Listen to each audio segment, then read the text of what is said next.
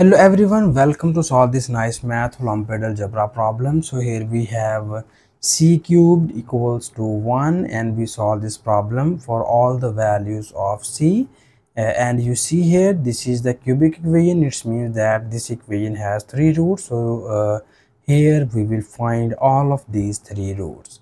And I hope so you like this method, but if you have another method in your mind, so please don't hesitate to write this method into the comment section. And now here the very first thing we are going to do is first we rearrange the terms and we move 1 from right hand side to the left hand side, and it will be written as c cubed minus this is 1 equals to 0. And here we again rewrite this equation as c cubed minus we write this one as 1 cubed, and this whole equation equals to 0. And we know that the cube of 1 is also equals to 1. Okay, and now after this step we need to use here the nice cubic formula, and you know about the cubic formula. If we have a cubed minus b cubed, it is equals to a minus b times of a square plus ab plus b square.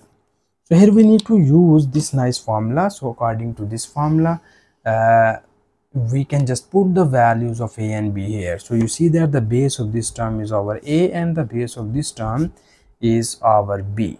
So we put these two values of a and b in this equation. So it will be written as c cubed minus 1 cubed equals to this is a minus b. Our a is c and b is 1 into we have a square. So our a is c square plus ab. Again a is c and b is 1 plus b square. So b is 1 square, and this whole equation is equals to 0. Okay, so here our this cubic formula is implies in this way. So further in the next step we have this equation is implies that here we need to divide this equation into the two cases.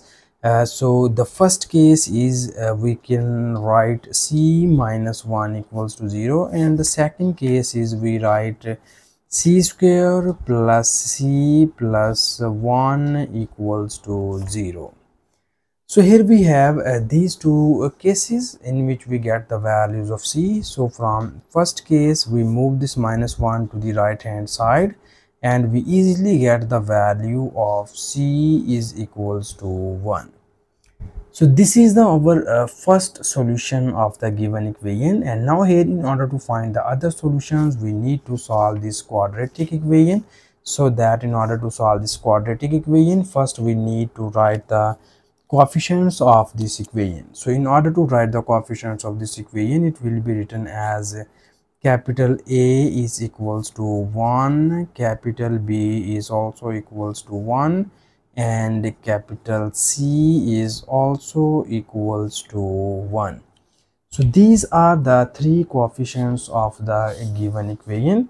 And now here further in the next step we need to state the quadratic formula in the form of capital A, B and C. So we state the quadratic formula as minus b plus minus square root of b square minus 4 times of ac divided by 2 times of a.